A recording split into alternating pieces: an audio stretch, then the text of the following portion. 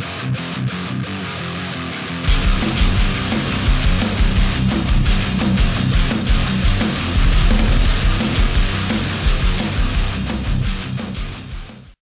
guys, it's Joe here from Rufioh. Welcome to another top quality Yu-Gi-Oh video. If this is your first time on the channel, welcome aboard. You should definitely hit subscribe before you realise you do absolutely fucking terrible content and then it's too late to do so. Although this is not your first time on the channel, welcome back. You may have something wrong with you and you should possibly seek help. For today's video, we're going to be doing a rundown of a Banlist Wishlist, shall we say. The banlist is fast approaching. We've got about a month left before it comes out at the time of recording. So I wanted to have some discussion on cards that I would like to see come off the list, go on the list, that kind of thing. This isn't a banlist prediction, although I am trying to base these in some sort of reality because I have some wild picks that I'd like to see off the list. But let's not get into that until towards the end of the video, I guess. But yeah, let's get stuck in and talk about what I'd like to see changed on the list. So I'd like to preface this by saying there's two, possibly three cards that I absolutely think need to be fucking checked on this goddamn list. Although the possibility is that we don't necessarily see it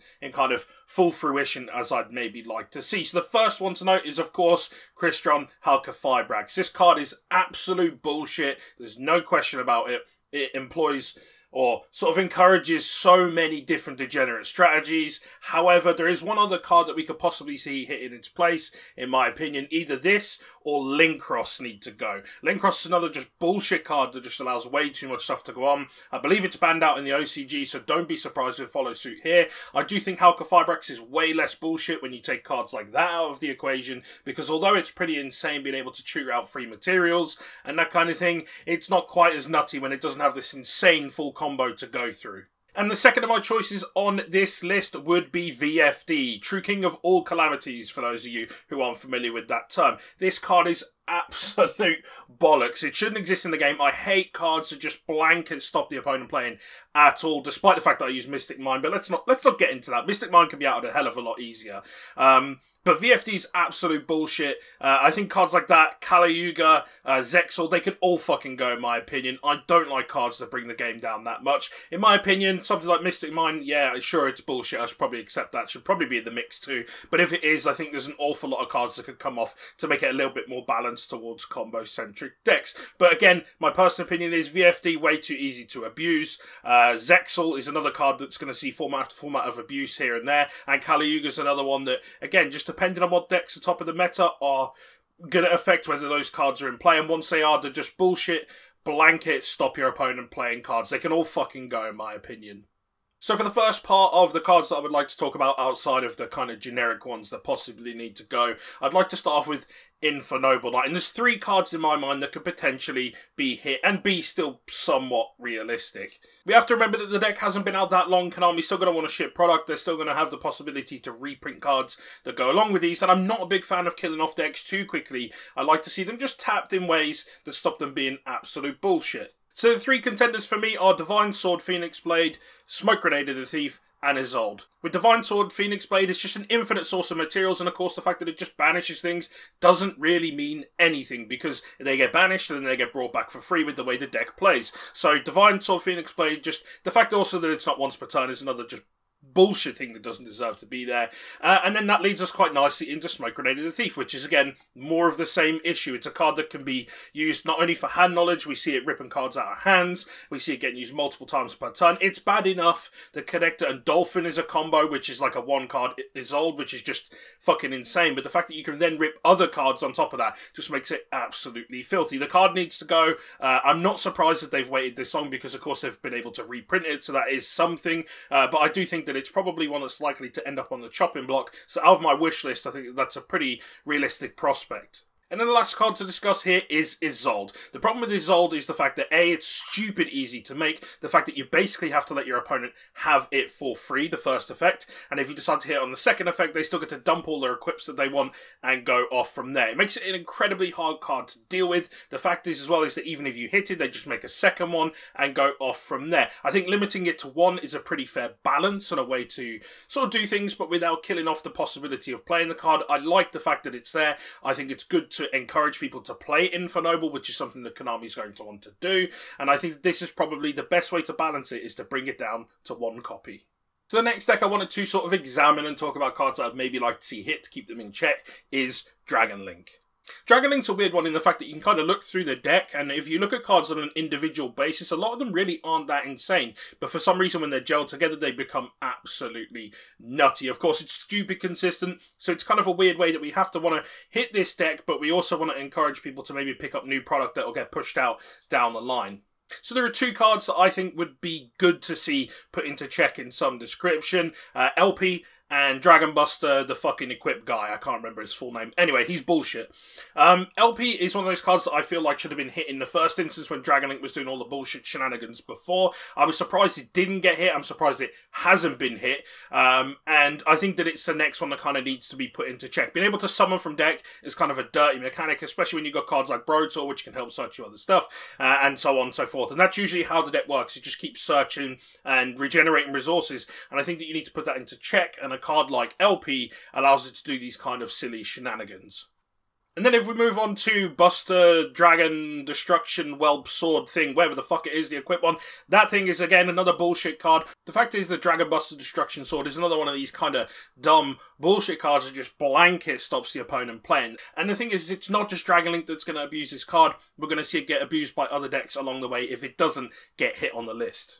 Personally, I'd like to see both of these cards outright banned and just kill them off completely. So the next deck up for discussion for me would be Dinos. We've seen the deck doing absolute bits at a pretty good level, of course, all things considered. We don't really have many events on, but for those that have been able to be held, particularly remote duels, unofficial sims, that kind of thing, we've seen Dinos doing excellent. And the deck is only getting better and better. It's got a really good matchup against a lot of the other combo decks. It outright wins against pretty much any control deck at this stage. It's in a really strong position, but is it going a little bit too far? There are 3 cards that we could potentially look at hitting. Well, maybe 4, but there's one that I wouldn't like to see happen, so that's why it's not on the wish list, but I will discuss that in a moment.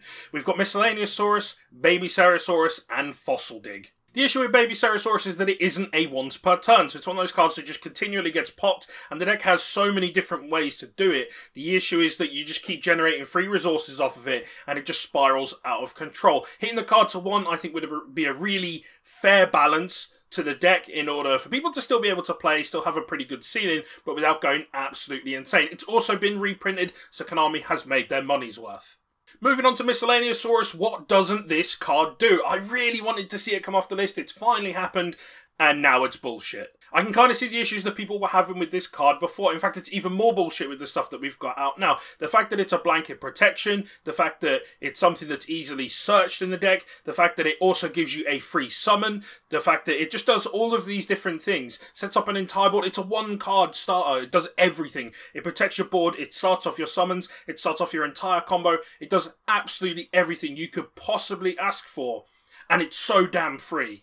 I'd also like to note that finally it's had a foil reprint, which is something that I've been calling for quite a while now in the Gold series, and it wouldn't surprise me if we potentially saw it get hit. Maybe not necessarily in December, it may happen a bit further down the line, but it is one on my wish list that I would like to maybe see get hit to 1. And then the last of these 3 cards is Fossil Dig. I've thought for quite a while this card is kind of silly. It's a rotor for the deck. It searches absolutely any dino that matters. It searches Overraptor, which starts your entire lot of plays off. Overraptor searching your Misk, and then you just go insane from there, and nobody can stop you or do anything really at that stage. It's just absolutely bonkers. We could potentially hit Overraptor instead, which is where I was going with this 4th option. However, I really feel that it's important for the deck to be playable at all, so I wouldn't like to see Overraptor get hit because I do like dinos. Again, this is a wish list, so there's some personal bias in here. But I think that it wouldn't be good to kill a deck off entirely. It did nothing wrong, but it does need to be kept into check, and something like Fossil Dig to 1, potentially in line with the likes of Rotor, would make it way more fair and balanced. So that is it for cards I'd potentially like to see put onto the list. Let's talk about some that I'd like to see come off, including a few that are probably a bit ridiculous, but this is a wish list after all. So we're going to start off with cards that I believe could come off the list and could reasonably happen. So we start off with Electromite to 1. Konami hates pendulum decks, so do I, but really they could just do with a little bit of a boost to be playable again. And a card like Electromite allows them to do that. It was definitely absolute bullshit in multiples, but I think honestly it could come back to 1 and be absolutely fine. The next card again is another big personal wish, but something that could realistically happen, and that is Beatrice. Beatrice coming off the list either to 2 or 3 would be perfect for me. Of course, I'm a big Burning Abyss fan, so again, this is a huge bias here. We have just seen it reprinted though. This would help sell some additional product. Of course, people are playing BA with Phantom Knight, which again sells more product. So Konami may want to push that, and that makes it a little bit more realistic to happen. I do also think that it wouldn't be as insane as it was in the past. We're not going to see triple Beatrice on the board very often. The deck is way too fragile still to do that, but it would put the deck into a good position, and again, it would help shift some of the newer product. The next one is Zodiac Barrage. This deck is actually doing quite well this format, especially since Tri-Brigades come around. People are actually experimenting with the deck and making good use of it. And honestly, I think Barrage should come off the list almost entirely, potentially even to 2, just if they're kind of worried about where things go from here. I'd like to see it back into the mix. And again, they've just reprinted some of the cards, so it'd be nice and easy to sell additional product by going down that route. And the last of my reasonable changes that I would like to see on the list, ABC Dragon Buster. Just bring the damn thing off. It doesn't do anything. The deck is so dead. It relies so much on the field spell that it can't fucking get into anymore. It just dies to everything. Honestly, the deck is just a really solid rogue pick at best, even with Buster at 3. So just bring the damn thing off. Let ABC players have their fun. The deck isn't going anywhere. It isn't going to do anything. And at best, it's going to do a Necros and get the occasional top here and there. And now for some of my far less reasonable requests. It is Christmas coming up after all. We might as well get ambitious, right? So the first one is Lunar Light Tiger to 1. That's right, Lunar Light Tiger to 1. I think it would be absolutely fine. Honestly, I'd just like to see it come off so that the deck is playable again. I really fucking enjoy playing that deck, Konami. Just bring it back to 1. And I think, honestly, putting Yellow Martin down to 1 would help balance this. Make it so that you couldn't loop it quite as easily, and you'd still be kind of prone to getting the 1 getting hit, Cosmic Cyclone, whatever, and it'd just make it absolutely fragile as fuck. But it means that it would be somewhat playable.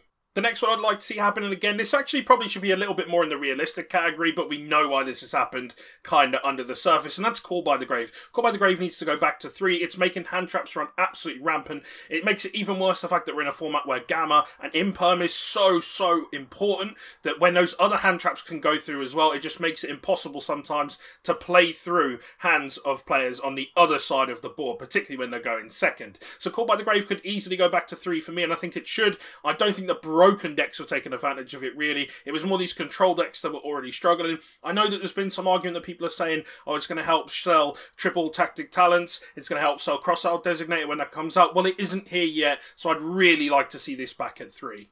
And then I have 2 kind of wild picks. One's actually probably a little bit more realistic now, but I'll get into that detail in a moment. So those 2 for me are Fairy Tale Snow and That Grass Looks Greener. Absolute bonkers, I know, and some people will be fucking choking on their own spit at this moment, I'm sure, from hearing me say that. Fairy Tale Snow, honestly, I think it could come back. We see in OCG, they've got snow, they've got grass, nobody plays it. You could make an argument for Maxi being the reason for that.